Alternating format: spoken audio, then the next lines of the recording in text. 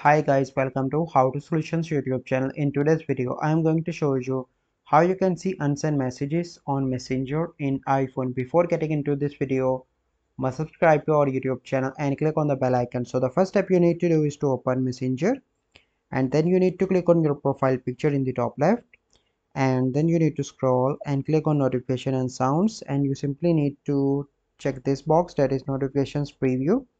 Once you've done that, you simply need to go into the settings and go into the notification center, and here you need to notification icon on the status bar. You simply need to check that option. So this is the process by which you can see and send messages on Messenger in iPhone. I hope you find this video helpful. If you find this video helpful, must like this video, subscribe to our YouTube channel for future videos. We'll see you in the next video. Thank you, have a good day.